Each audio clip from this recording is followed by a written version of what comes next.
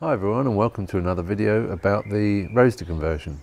It's springtime now, days are a bit longer and it's warmer, so I've managed to find a few hours to get a few things done on the car.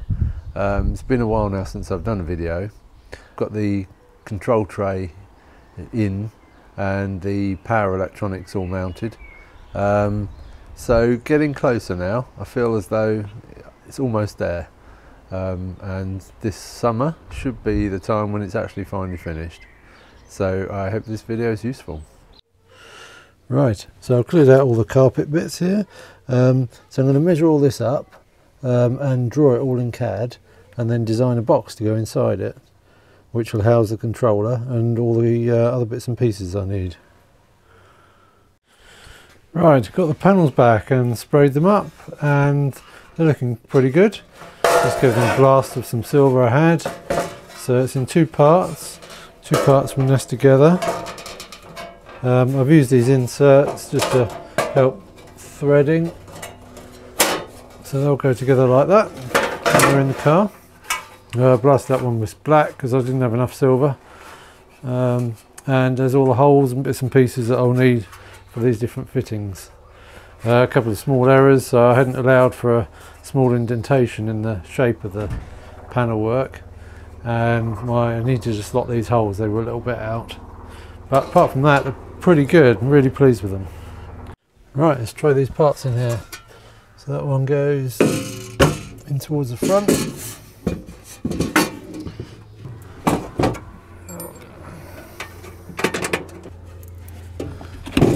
So I'm using these two threads that are already in the panel, and then I've drilled three more.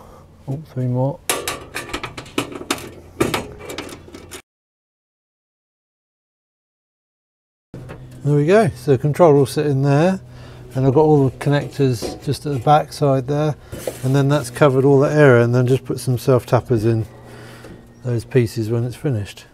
The heatsink is going to sit slightly too low, so I've got to rotate this. Rotate the motor, so I'm going to need to get the chassis out, get the motor rotated. That won't take very long. Okay, so this is the heatsink that I'm going to put under the controller. And it was a little bit longer when I got it. A friend of mine gave it to me to make use of it. It's just got 4 fixing holes in the corner. It was used for lots of different things in the past. Obviously, there's plenty of holes in there. So the controller will fix on like that. And that's ready to go in now.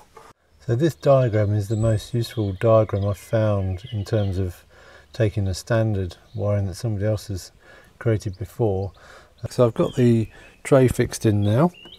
That's all properly in, all bolted up.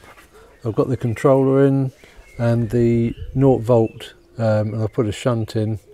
So main 0 volts comes in there from the battery, and then off to everything else. I'll put this long stud on here so I can connect loads of things. Loads of 0 volt things.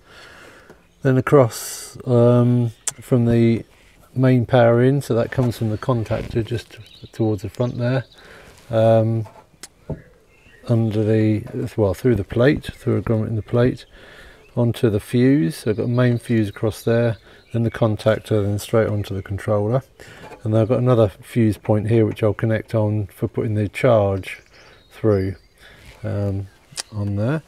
I've got all the low voltage wiring, the sockets in, but I haven't connected anything up yet, so that's the next stage. And then I've brought through the wires from the standard smart.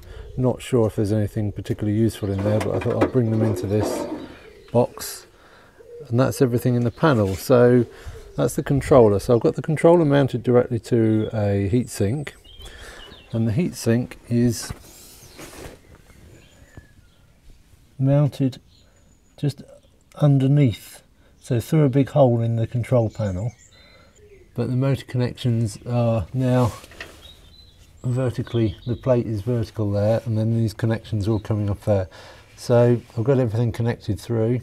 This needs a proper grommet in it, which is the hall sensor cable onto the motor. We've got the wires there for the fan, so they need to go up to a socket, and then I'm going to bring through all the low voltage stuff.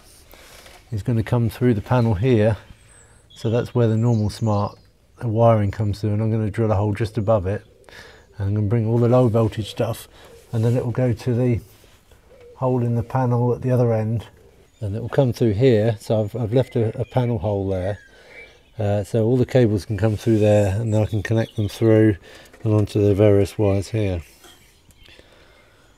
And so the other thing I need to do is I've obviously got the charge controller to go in. I haven't got that yet, but I'll probably mount that under this plate here where the fuel tank normally is underneath. And then I also need the 12-volt battery, which I've put the other batteries in the front, and I think I'll put the 12-volt battery in the back here. But rather than use up this space, unless I can find quite a small 12-volt battery that's suitable, is I might use this hole that's standard in the Smart, and then get the battery mounted down in here.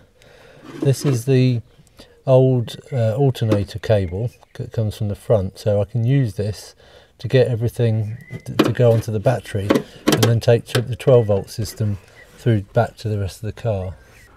I put a cover plate on the end of the motor.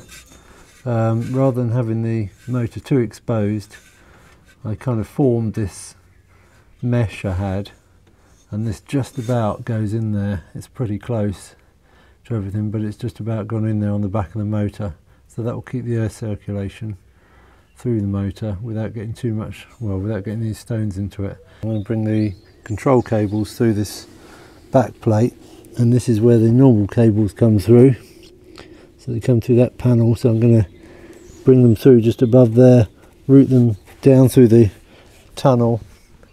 Cables are going to go, obviously I've got the switch, I'm going to use the gear lever, and then I've got the foot pedal with my homemade pot on the side of there, 5-volt pot on the side of there.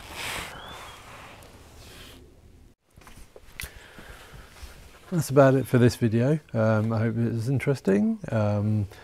So next one will be about getting the control wiring done, and well, getting it running properly. Hopefully it'll be drivable. Yeah, until next time, I'll see you then.